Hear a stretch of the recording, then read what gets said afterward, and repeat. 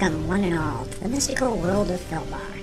Adventures abound throughout this realm, and we appreciate the opportunity to regale you with some stories from these trails.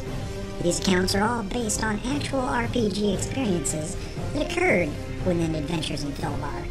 Some of these tales may be for mature audiences, while others may be for very immature audiences. We now present the sage Mikas Tumo from Tamel, also known as the Bard of TheBards. Welcome to session Fartook-51.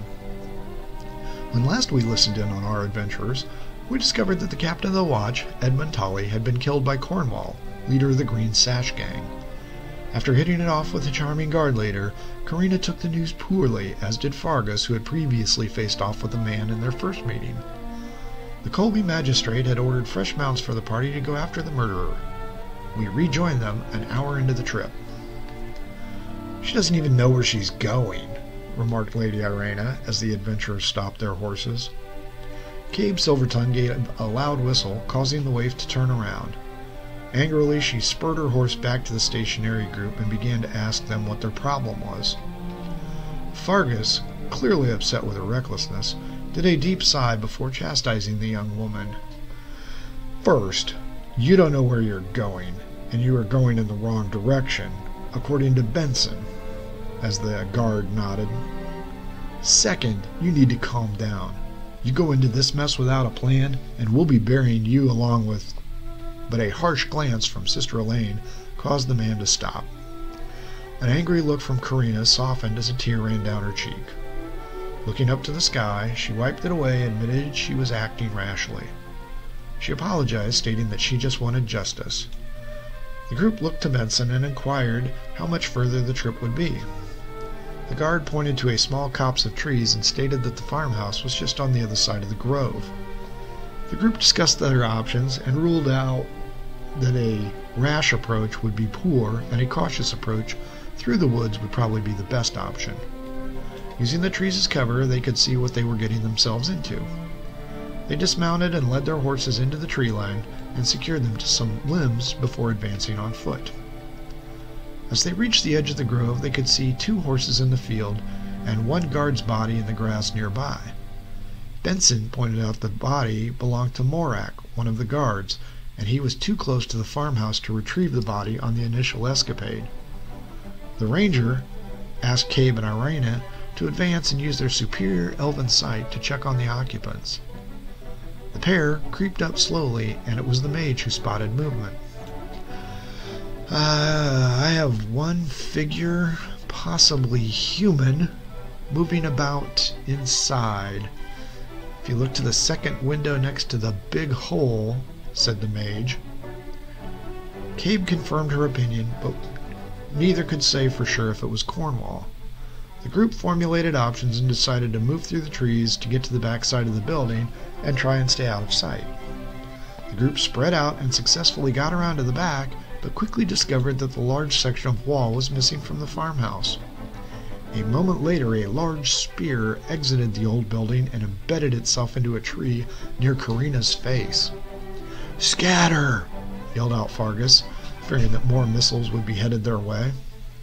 As the group divided themselves, a large net scooped up Sister Elaine, Benson, Bulger, and Cabe Silvertongue, sending them 10 feet into the air.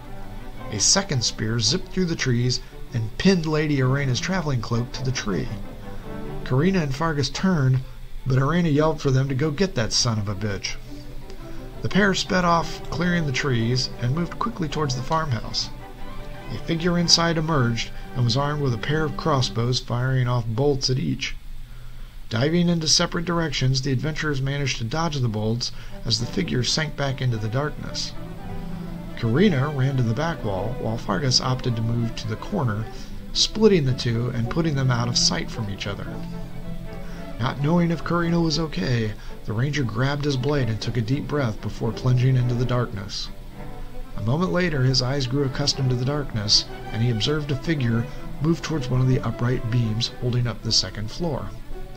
Dodging debris, he went after the subject, but was immediately struck by bolts through a hole in the ceiling. A leg injury slowed him significantly, and he attempted to find cover, smashing through an old table, sending shards in every direction.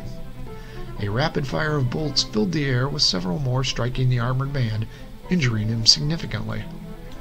Dragging himself back against the wall, he realized he was in deep trouble. A figure leaped from the second floor of the ruined building, holding a crossbow. Fargus immediately recognized his assailant as Cornwall. "Well, well, we meet again," sneered the bandit leader. "How do you like my crossbow of speed? I call it my little friend." Cornwall lowered the weapon and fired 2 more rounds into the injured ranger, who winced in pain from bolts in his arm and his foot. "Don't worry, young one. I'll end it for you quick. Then go find that tasty wench you were here with." Cornwall raised the crossbow again, but as he pulled the trigger, he was struck from behind. Karina had spotted his outline and smashed into the man's back just as he fired. The bolt veered to one side of Fargus's head and stuck into the old barrel he was leaning against. Cornwall kicked the waif off of him, sending her smashing into debris, causing dust to swirl up. He quickly sprang to his feet and unsheathed his weapon, wiping away blood from his forehead. "You're a feisty one," he said as he spit on the floor. Karina unsheathed her weapon and crouched into fighting position, causing Cornwall to laugh. "Oh, this will not go well for you, child. I will switch hands to make it a bit more fair for you." Anger filled the waif's face as she began to move side to side, trying to gauge her opponent's weakness, but saw none. Cornwall shook his head and smiled. "Don't bother, girl. You don't have a chance." Fire filled the young woman's eyes at the taunting, and she gripped her blade tightly. The experienced bandit spun his blade around his wrist and declared, "It's dying time," and he raised his weapon to strike, but instead screamed loudly. Fargus had pulled out one of the bolts from his body and stabbed Cornwall in the lower leg.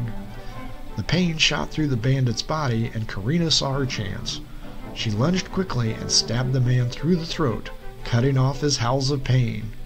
He fell at the waif's feet, with her blade still embedded in his throat. Karina dropped down to help Fargus, who waved off her concerns. Get the cleric. Need healing." Karina nodded and sprang to her feet, exiting the structure, to find that the rest of the group had freed themselves and were sprinting across the open area. They entered the building and spotted both men on the ground. "Hey, guys. What took you so long?" gasped a wounded Fargus, who was quickly attended to by Sister Elaine and Cabe Silvertongue. Lady Irena, Benson, and Bolger examined Cornwall and pronounced him dead. The sailor pulled the bladed weapon out of his throat and cleaned it off on the dead man's cloak. Handing it back to Karina, he smiled and said, "I think this belongs to you."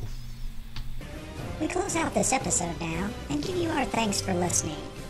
Please subscribe to this podcast and don't forget to follow us on Twitter at TheBardsPodcast.